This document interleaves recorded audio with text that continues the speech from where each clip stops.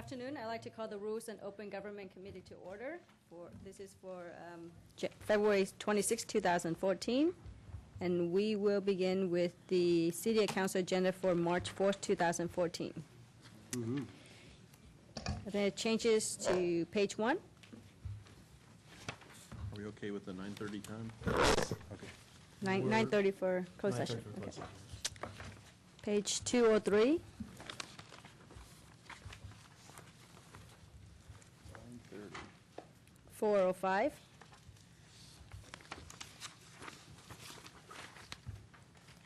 6 or 7.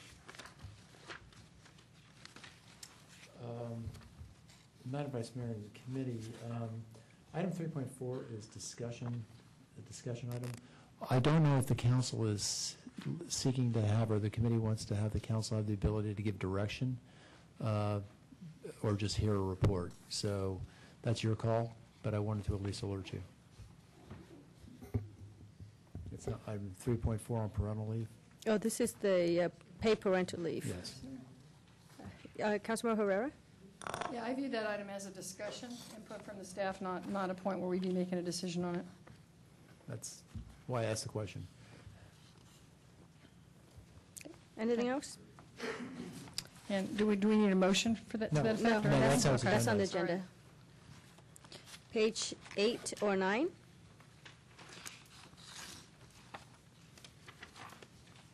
I just wanted to, I can't remember on the 4.9, is this the one where we asked to get a status of all of the relationships, or is that running separately? Okay. That's separate. Okay, thanks. And we have a couple additions. We have a presentation of a proclamation declaring the month of March 2014 as Arts Education Month, and Mayor Reed's travel to Washington, D.C. Make a motion that we approve this with the additions. Second? With the additions, yeah. David Wall, do you want to speak on this item? Thank you, Madam Vice Mayor. Item 3.3, the library parcel tax. I've requested that the language be reviewed and updated since it's 25 years old, and the formula for collecting revenues off of parcels is 25 years old, and taxpayers may not be aware of what it is and may not appreciate that. Also, with reference to the parcel tax, you're going to be experimenting with additional amendments to parcel taxes for a variety of city-funded needs. And so I think I think you should defer this for a while for further discussion.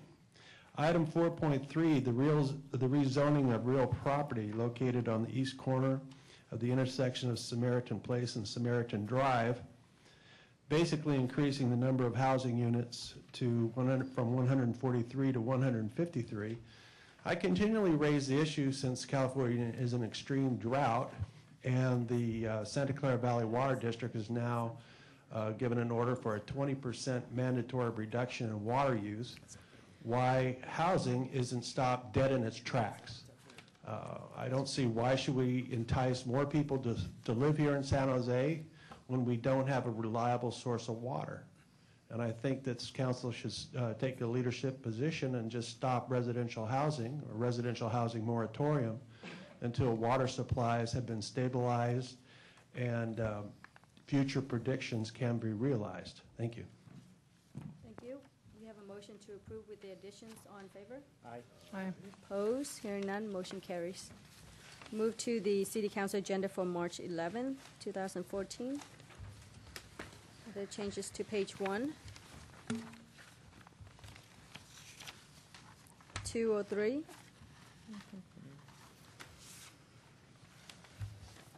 4 or 5.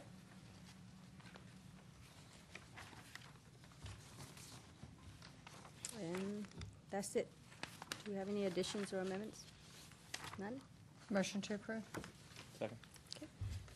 David Wall? 4.2, the use of underutilized hotels/motels to house the homeless. There are some interesting omissions to this very progressive thought. One is just housing department funds going to be used? In other words, what funds are going to be used? That's a good question. And who is going to be given access? Is there going to be like a lottery system? Or is the Office of Economic Development going to use this in one of their unique ways of attracting people to San Jose? Come vacation in San Jose and claim you're homeless, then we'll put you up in a hotel for free. So there's a lot of things that just aren't mentioned in here that should be before this should go forward for a vote. It's a progressive idea. The funding issue needs to be resolved. Who gets access to the hotels, for how long, and how does this affect also the property values surrounding these hotels, whether they go up in value or down in value, is a function of this new program. Thank you. We have a motion to approve the agenda. All in favor? Aye. Opposed? Hearing none, motion carries.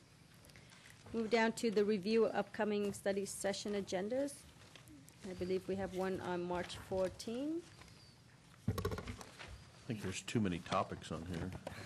Motion to approve. The agenda in your packet was originally said 1:30, but I wanted to note that at 9 o'clock is the start time. Ooh.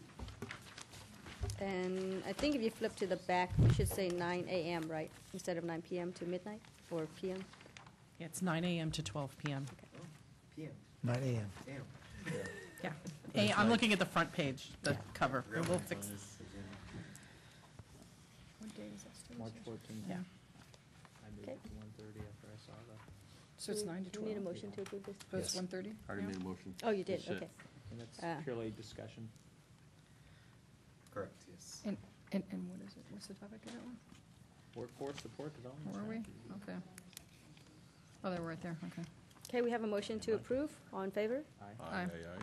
Opposed? Hearing none, motion carries. Legislative updates, we have none. Meeting schedules, we have none. The public record is next.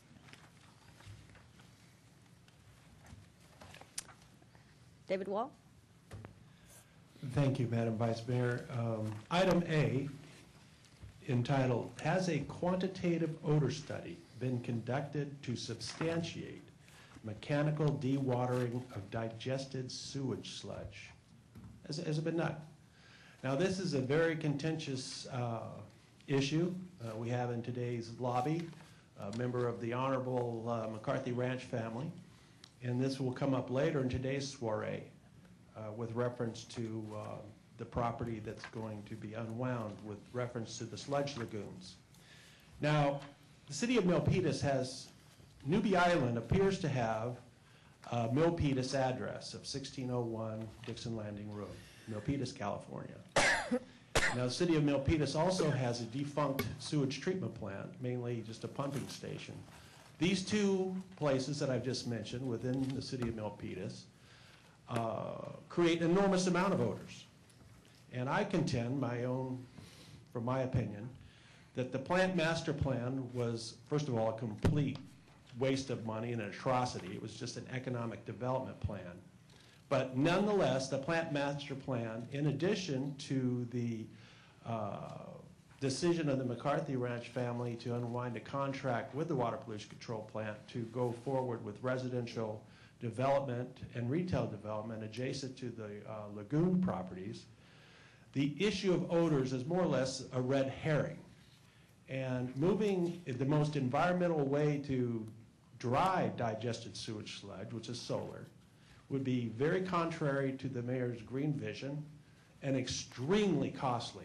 Now, I don't think anybody, the upward figure of over 500 million was discussed, but it's going to be far more expensive than that because you're dealing with having a dedicated engine, mechanical dewatering, you're gonna have to put it all under a structure. Thank you. Thank you. Get a motion? Motion moved. to note and file. Second. We have a motion to note and file. All in favor? Aye. Aye. Opposed? Hearing none, motion carries. We have nothing under boards, commissions, and committees. We'll now move to item G, Rules Committee Reviews, Recommendations, and Approvals.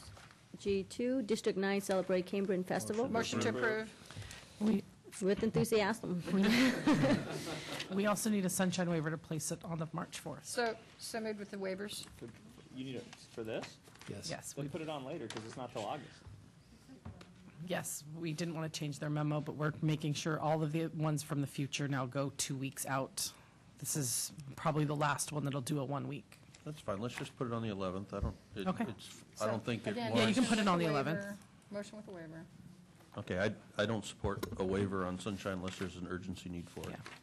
So you're saying just put it on? So I'll make a, since there was no second, I'll make a motion to put this on the agenda on the 11th, and it Second. won't need one. Okay, yeah. Okay. David Wall? Thank you. My running objection is just in language and accounting, that the funds raised during this event are to pay for the funds or district-related events, separate and distinct from monies raised to augment a candidate's campaign pursuits. In other words, monies raised from this should not go in any type of committee to elect. And I think the language should be restrictive and very definitive to prohibit this type of city-sponsored events being basically a quasi-fundraising event for any council member. Thank you. Okay, we have a motion to place this item on the March 11th council agenda. All in favor? Aye. Opposed? Hearing none, motion carries. Move down to item 3. Motion approved? Second. Okay, any discussions? Councilmember Herrera.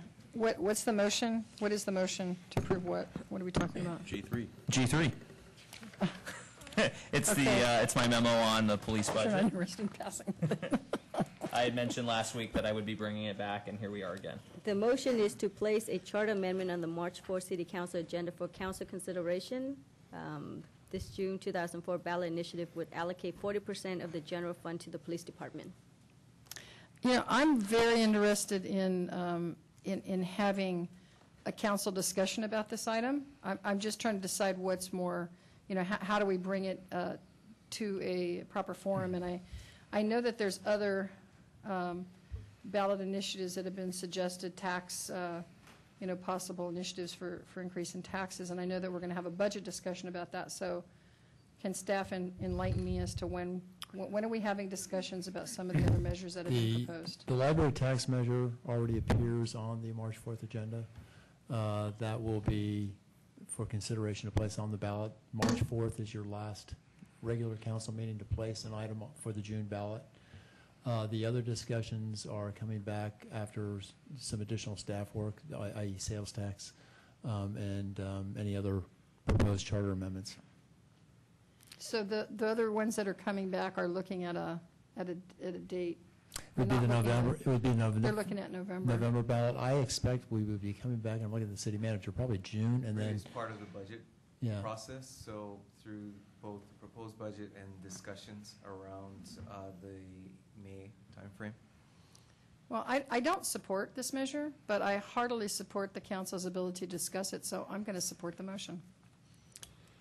Councilmember Constant?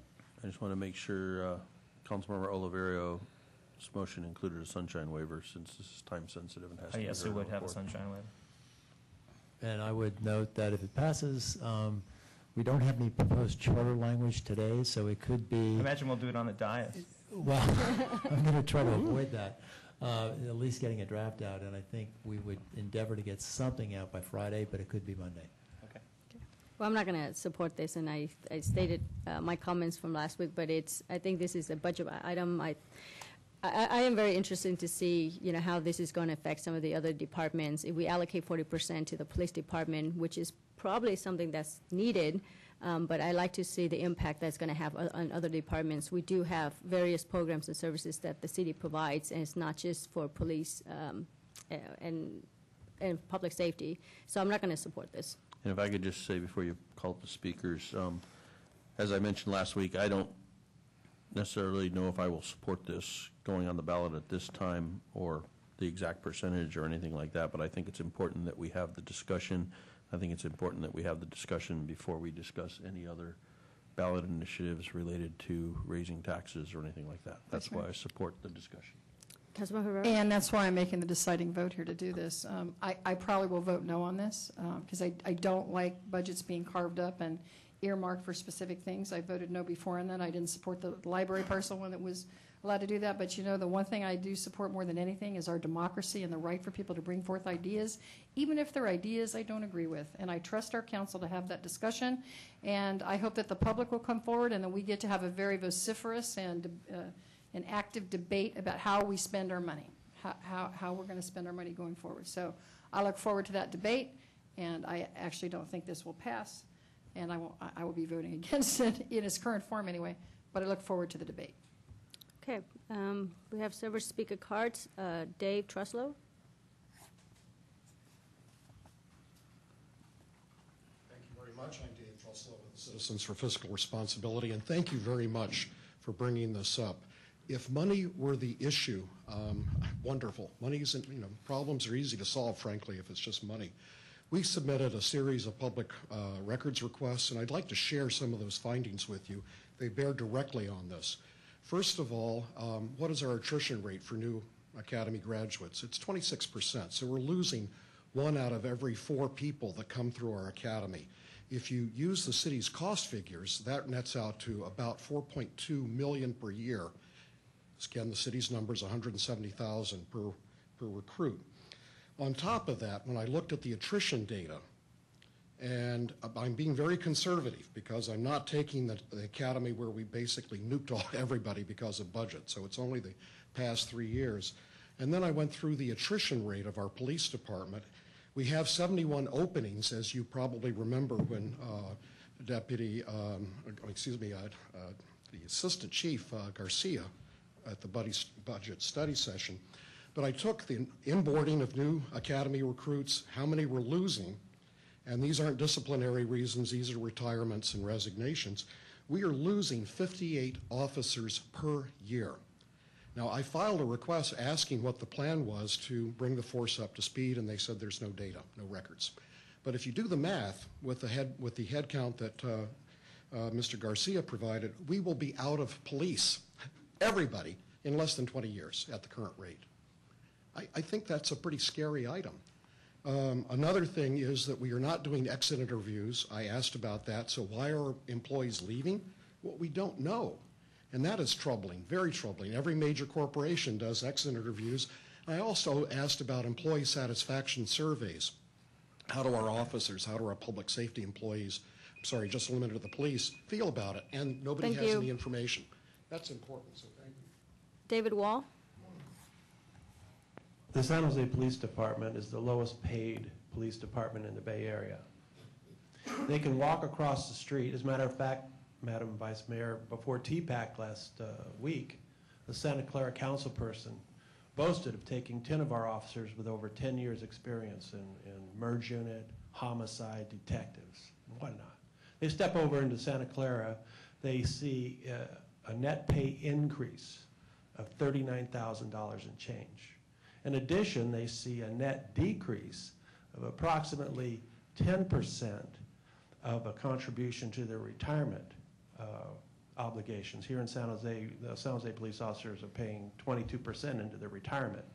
So that's one area that you have to fix before you come up with allocating a certain percentage of the budget towards the police, because it doesn't really matter. They're just going to leave anyway. There's not one police officer worth their salt is going to stick around. Furthermore, allocating a certain budget allocation to the police only and not including the fire department is also not really appropriate. You need to get public safety, police and fire, off the general fund and create their own funding. And how you do that is where you're going to get the vociferous debate from citizens. I contend it should be annuity-based hiring from sales tax revenue that is a dedicated, restricted use fund. It can be used for no other purpose that is incongruent with what Councilmember Campos is proposing. Thank you. Martha O'Connell.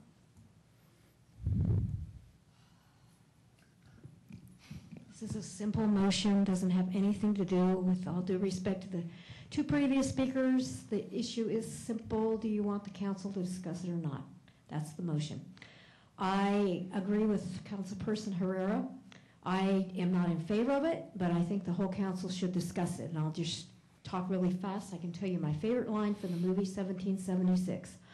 The representatives are divided down the middle on whether or not to discuss independence. However, there's one mountain man who's out, as he says, using the privy, and he comes in and they tell him, you're the deciding vote.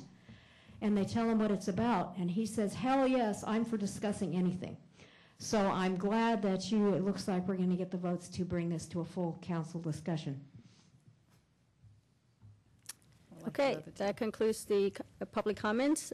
We have a motion to put the item on the March 4th City Council agenda. All in favor? Aye. Opposed? 1. Motion passes. We'll move down to item 4, update on workforce support and development strategy and employment engagement. Was that an official comment, by the way, on the record? I'd like to make a motion to approve. Second. Second. We can have all the discussion at the study session. Sounds good to me. Dave Truslow? Memo. We're working our way down the agenda. I know that. That last comment. From our city manager to improve our workforce. It's vitally needed. Some of the same comments, though, are still true, and that is, how do we know what to improve if we don't do exit interviews and if we don't have employee satisfaction surveys? In one particular area, it's an area that I have to know, I think, a little bit about and has studied extensively, is the E-Ideas program. As is documented here, we've had no ideas since July of last year. This is appalling. We should be saving millions of dollars, and I also want to thank the clerk's office because they were very helpful in going back through the records, some of which date to 1966, to look what this city has accomplished with employee suggestions, and it is awesome. But it didn't require elaborate technology, which is what is stated here. It was done manually. That's what IBM stands for. It's better manually.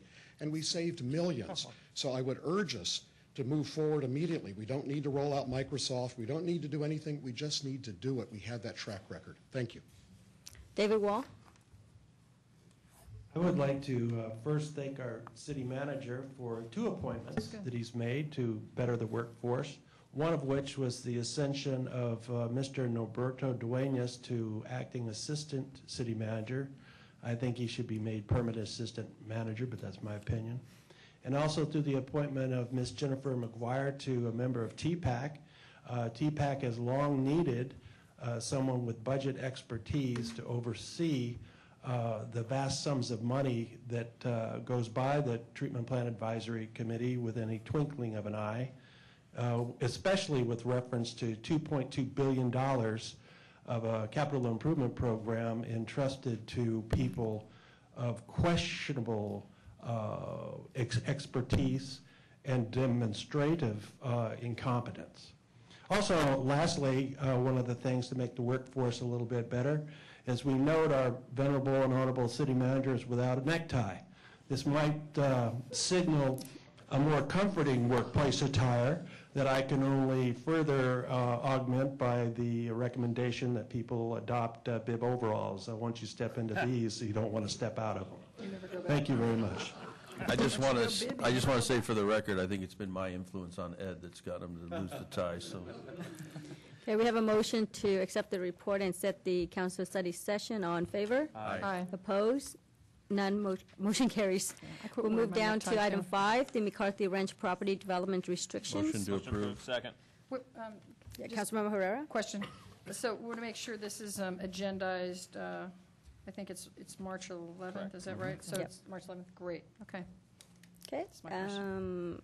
We have 2 speaker cards. Cheney Kleinhartz. Good afternoon. Jenny Kleinhaus with Santa Clara Valley Audubon Society. The development agreement on McCarthy Ranch property was a result of litigation that Santa Clara Valley Audubon Society against the city and McCarthy Ranch. And the reason for the litigation was our concern that housing and residential development close to the Coyote Creek corridor poses a risk to wildlife and birds. The land was supposed to be 6 acres of open space in agricultural and recreation uses, and the rest of it is also part of the litigation. I think it's premature to move forward and schedule anything before we had a chance to discuss with the city the implications of our litigations and partnership in this.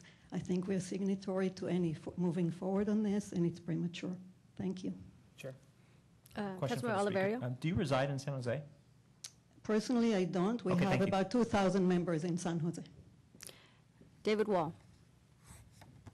Look at Mayor's item number B, verification that no odor problem exists based on an odor modeling methodology to be determined.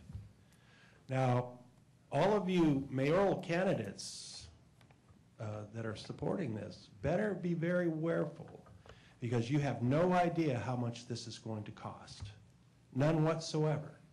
In addition, you have no idea that the mechanical dewatering process will create sludge that is not dry enough currently to be used as landfill cover. So you don't know where to get rid of this stuff once you mechanically dry it. You have to hire a higher level of employees to maintain these dewatering devices. You're going to have to build a structure over this operation. You're going to have increased energy costs for a diesel engine to provide the electricity for this whole process. You might even violate cap and trade. Remember, you're going from a solar drying process that costs next to nothing to what you folks are voting to go down this road. And this is from the bastard loins of that plant master plan, which was a complete waste of public monies. Now, you know, all I can do is warn you about it, like I've warned you for years. I keep on doing it. This is a horrible idea of mechanical dewatering of digested sludge. Thank you. We have a motion to approve. All in favor? Aye. Opposed? Hearing none, motion carries. We'll move down to item H. We have nothing. Open government, nothing. Open forums. David Wall. This issue goes directly to the capital improvement program at the Water Pollution Control Plant, the $2.2 billion of public monies. Now, I have produced documents showing that 2 engineers, a principal engineer that does not have a professional engineering certificate as required by the job classification with the City of San Jose. Now, this PE is from the State of California Consumer Affairs, where they give a test to licensed engineers. Now, this principal engineer is directly involved in the decision-making node, cannot sign off on any engineering drawing presented by either contracted engineers or city engineers. In other words, this person's taken a ton of money for just showing up. An equivalent would be having somebody run the attorney's office that's not an attorney. Okay, couldn't go to court, couldn't do anything. That's the equivalent. Now, there's also a senior engineer from Public Works who also is unlicensed. Now, part of city job classification, all senior engineers and above, principals or above a senior, have to have this licensure. So why is this being allowed to occur after I brought it through documentation on org charts, public record documents? How come these individuals aren't demoted down to an associate engineer position and the appropriate disciplinary actions taken to the people that hired them in the first place? Now, this is serious business. In addition, with the number of overheads that are locked onto the CIP program budget from Public Works, the master agreement says only 1 overhead position. And I'm certain that there's at least 13 or 14, but I don't know, because the Public Records Manager's Office is basically not answering any public record requests that I know of for some time. And so that's another problem. Thank you. Jeff Badola.